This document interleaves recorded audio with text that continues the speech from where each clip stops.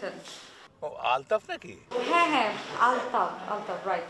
ওকে তো আমি 3টের সময় আসতে বলেছিলাম। আপনি আমাদের ক্লায়েন্ট? না, আমি আপনার ক্লায়েন্ট না, কিন্তু ক্লায়েন্ট হতে চাই তো। ক্লায়েন্ট হতে চান আপনি, আমাকে ফোন করার কোনো দরকার নেই, আপনি আমার অফিসে সরাসরি চলে আসেন। আমি তো আপনার ক্লায়েন্ট হতে চাই।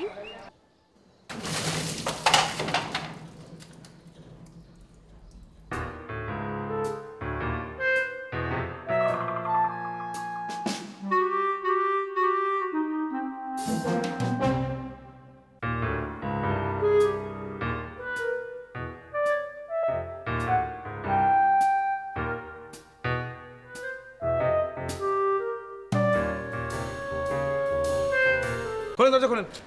যান উপরে যে আপনি কাপড় চোপড় চেঞ্জ করে নিয়ে আসেন, দুজন মহিলা অনুপ্রবেশ করতে চায়। হ্যাঁ, কি অনুপ্রবেশ করতে চান আপনারা? আমি লাভলি। হ্যাঁ, আপনি লাভলি, আমি জ্যাক, বলেন।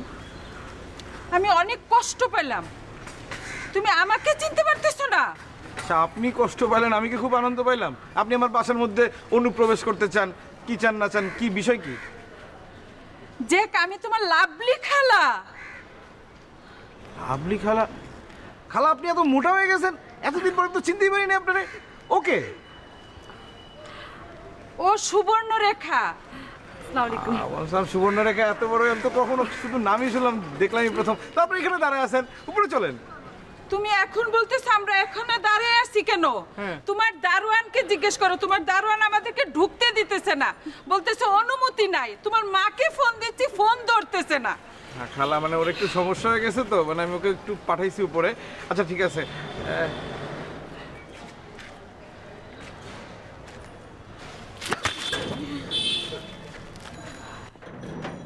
খালা আসেন। জ্যাক ভাই, আপনার দারোয়ানের কি চিকিৎসা চলছে?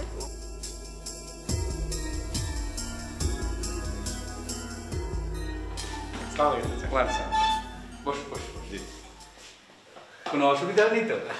আচ্ছা। তোমাকে তো আমি 3টে আসতে বলেছিলাম। চাচা, ভুলটা আমারই হয়েছে, আমি ভেবেছিলাম যদি জ্যামে পরে লেট হয়ে যায়। হ্যাঁ, আজকাল তো জ্যাম থাকেই। জি, যাই হোক, তোমার কোনো অসুবিধা নেই তো? না জি, খাওয়া দাওয়া হয়েছে তো? জি, লাঞ্চ করে। আচ্ছা। আমি ঘুরে ঘুরে দেখলাম আপনার অফিসটা এত সুন্দর চাচা। এর আগে তো এত বড় অফিসে আমি কখনো ঢুকিনি। হ্যাঁ, যে কারণে তোমাকে ডেকেছি।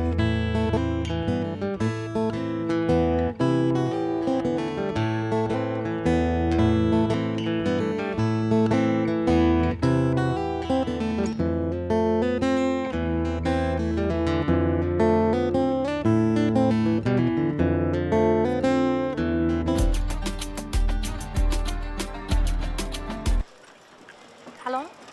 হ্যাঁ হ্যালো, রোদেলা, মামুন। এটা আবার কোন নাম্বার থেকে কল দিলা?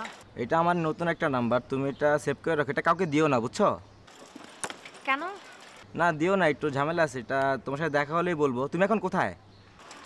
ভাই, আমি কাজে আছি, ব্যস্ত আছি, আমার ফ্রি হতে আধা ঘন্টা লাগবে, আর এরপরে আমি বাসায় চলে যাব। কেন? না না না, তুমি আধা ঘন্টা পর বাসায় চলে যাবে? আচ্ছা ঠিক আছে, তাহলে আমি বাসায় চলে আসি। হ্যাঁ বাসায়? হ্যাঁ। না, বাসায় না, ঝামেলা আছে। বাসায় ঝামেলা আছে?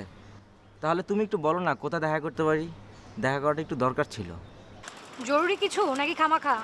না না, খুবই দরকার। ওয়েল, তুমি একটা কাজ করো, লালমাটিয়া পানির পাম্পটা আছে না, পানির পাম্পের সামনে চলে আসো। ওকে ঠিক আছে, আমি চলে আসতেছি। আমি কিন্তু আধা ঘন্টার মধ্যে ফ্রি হয়ে যাব, আবার দেরি করো না। না না না, দেরি করবো না, আমি আধা ঘন্টার মধ্যে চলে আসতেছি। হ্যাঁ ওকে, চলে আসো।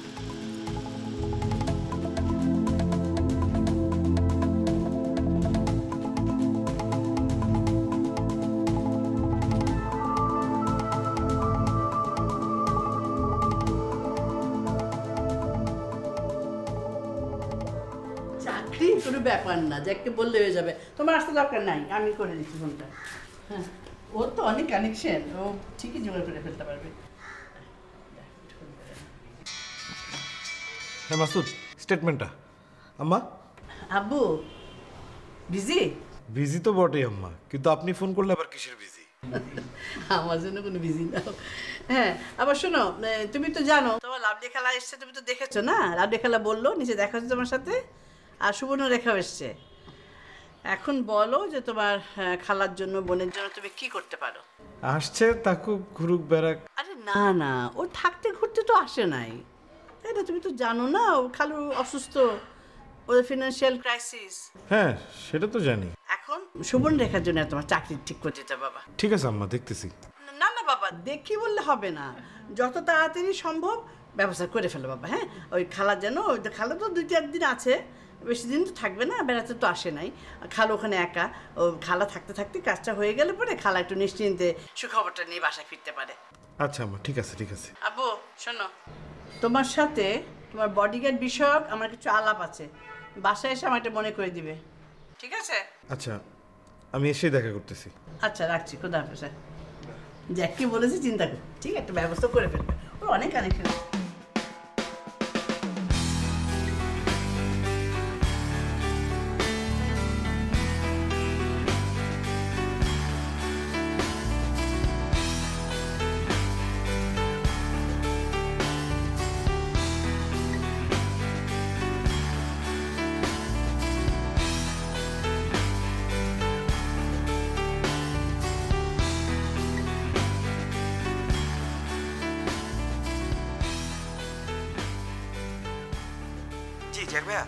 আচ্ছা টিটু, সুবর্ণরেখা তো আসছে।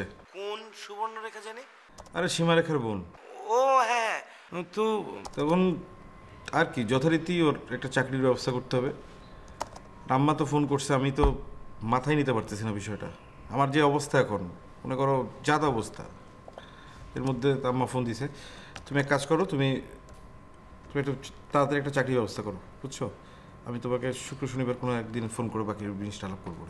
জি ভাই। ঠিক আছে, ওকে।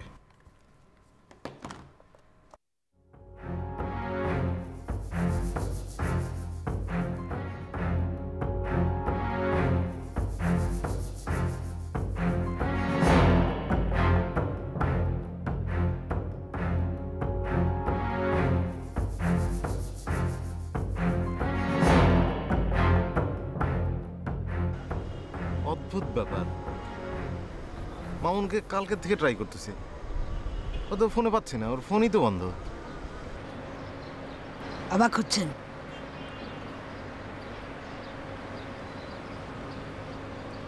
আমার দিকে দেখেন, আমি অবাক হচ্ছি না।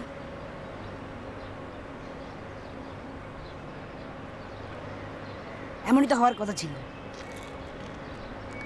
আনএক্সপেক্টেড কিছু না। আবু মুসা, তোর কাছ থেকে একটা বিষয় আমি নিজেই গোপন করছিলাম, ব্যাপারটা তোর জানা দরকার।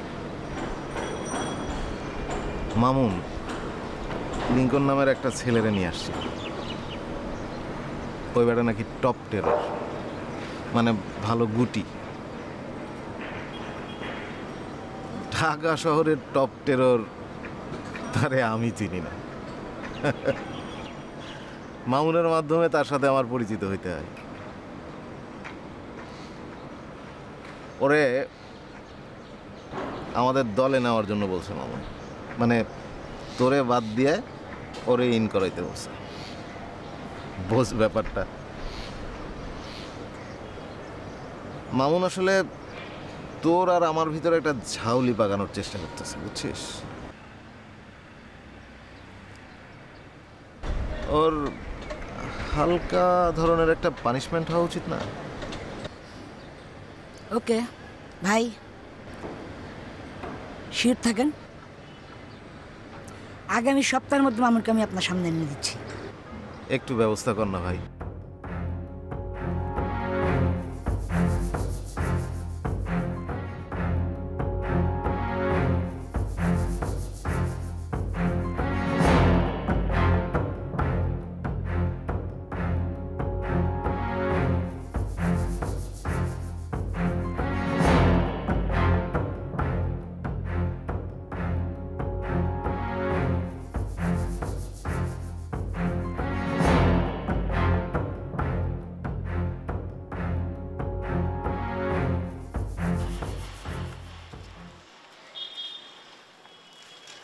ব্যাপার কি, তোমার নাম্বার চেঞ্জ করে ফেলছো? আবার কি ধান্দাবাজি শুরু করলাম? আরে আশ্চর্য, এবার ধান্দাবাজি শেষ করছি বলেই নাম্বারটা চেঞ্জ করলাম। তুমি শেষ করবা ধান্দাবাজি? এটাও আবার মানতে হবে। ধান্দাবাজি শেষ করে দিচ্ছি। আমার এখন এল গ্রুপের সাথে খুবই ভালো সম্পর্ক, বুঝছো? খুবই ভালো সম্পর্ক। এখন তোমার মনে করো যে ফ্ল্যাট, তারপরে প্লট, তারপরে অফিস স্পেস, যে কোনো কিছু আমি খুব সহজেই বিক্রি করে দিতে পারবো, বুঝতে পারছো? তো তো এখন তোমার কাছে আসলাম, তুমি মনে করো যে তোমার তো এখানে কানেকশন অনেক বেশি, ঠিক আছে? তুমি শুধু আমাকে দিবা, তবে 50-50। এটা তো তুমি একাই করতে পারো, আমাকে কি দরকার? আরে আমি একা পারলে তো আর আমি তোমার কাছে আসতাম না। ওকে, জানা থাকলো। আর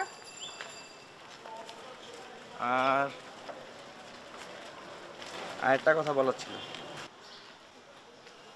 কি কথা? বলি না, কিন্তু বলাটা তো খুব দরকার ছিল। তাহলে আর আমাকে জিজ্ঞেস করলা কেন? না মানে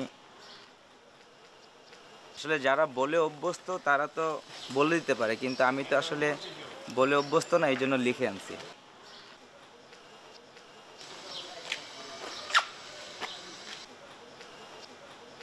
উল্টা পিঠে। রোদেলা, তোমাকে বিয়ে করতে চাই, রাজি আছো? তো কি চাও এখন? তোমাকে কি এখন এই ব্যাপারে আমার অভিমত দিতে হবে? দাও। আমার অভিমত একেবারে। আচ্ছা শোনো, তোমাকে এখন ইয়েস নো কিচ্ছু বলতে হবে না। তোমার ফোনে যদি কালকে আমার সকালে ঘুম ভাঙে তাহলে আমি ধরে নেব ইয়েস।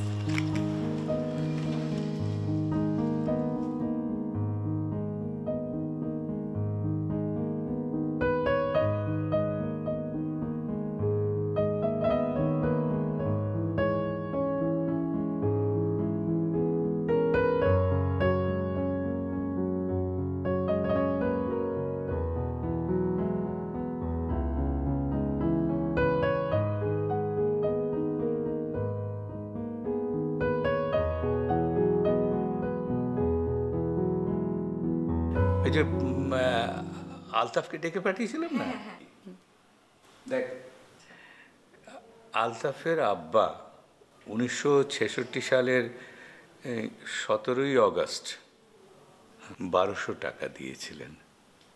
মানে আমি তখন পড়াশোনা শেষ করে সিদ্ধান্ত নিয়ে নিয়েছি যে চাকরি করব না, ব্যবসার খোঁজ করছি। যেখানেই যাই ব্যবসার খোঁজ করতে বলে টাকা লাগবে, ক্যাপিটাল লাগবে। আমার তো ক্যাপিটাল নেই, আমি তো মাত্র ছাত্র জীবন শেষ করেছি, পরে সহায়তায় কি করব খুঁজে বেড়াচ্ছি, টাকা পাবো কোথায়? তো একটা ব্যবসার খোঁজ পেলাম, আমার জীবনের প্রথম ব্যবসা। তো সেখানে গিয়ে জানলাম যে 1500 টাকা লাগবে। তা আমি অনেক চেষ্টা চরিত্র করে 300 টাকা জোগাড় করলাম। 1500 টাকা তোমার কাছে ছিল না ভাবি? 1966 সাল, 1500 টাকা তখনকার মানে হলো এখন কয়েক কোটি টাকা। আর তাছাড়া আমার কাছে থাকবে কোত্থেকে? তো যাই হোক, ওই 300 টাকা কোনো মতে জোগাড় করলাম, কিন্তু 1200 টাকা আর জোগাড় হয় না। এদিকে লাস্ট ডেটও পেরিয়ে যাচ্ছে। এই সময়ে এই আলতাফের বাবা এসে আমাকে বললেন যে তিনি আমাকে 1200 টাকা দেবেন। আমাকে 1200 টাকা দিতে তার জমি বিক্রি করতে হয়েছিল। আমার সমস্ত কিছুর মূলে হচ্ছে ওই আলতাফের বাবার 1200 টাকা। তুমি টাকাটা শোধ করনি? প্রায় 8 বছর পরে আমি এই টাকাটা শোধ করেছিলাম। ওকে, ওই তুমি যেরকম 4,15,000 টাকার সঙ্গে 4টা শূন্য যোগ করে দিলে, তুমি তো ইচ্ছা করলে এখন আলতাফকে 1200-র সঙ্গে আরো 8টা শূন্য যোগ করে দিতে পারো। লেগ পুল করছিস না ভাবি? তোমার সঙ্গে নো ওয়ে। কিন্তু আমরা তো সেই দিনই দেখলাম যে তোমার ব্যাংকে ক্যাশ টাকার পরিমাণই মোর দেন 200 crore। দেখ, যে যতটা টাকা ইউটিলাইজ করতে পারে তার বেশি তাকে দেওয়া উচিত না, তাহলে সে টাকাটা মিসইউজ করবে আর আর তার চরিত্রের পরিবর্তন হয়ে যাবে। আমি সেটা চাই না। আমি সেজন্য ওর ওপরেই ছেড়ে দিয়েছিলাম, বললাম যে তুমি কি করতে চাও। সে কিছুতেই কিছু বলে না। তারপরে অনেক পিড়াপিড়ির পর বললো সে বাবার নামে একটা স্কুল করতে চায় গ্রামে। আমি তো খুব খুশি। তো একটা স্কুল হলে সমাজের একটা উপকার হবে, মানুষের শিক্ষিত, বাচ্চারা শিক্ষিত হবে। তা আমি রাজি হয়ে গেলাম। আমি বললাম যে তুমি জমি দেখো, আমি স্কুলটা বানিয়ে দেবো, ঠিক আছে না?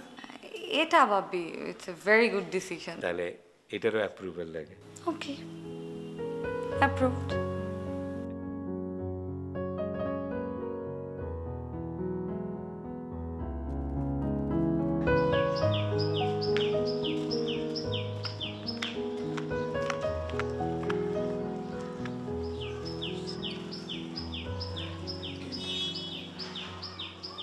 চাচা এই লোক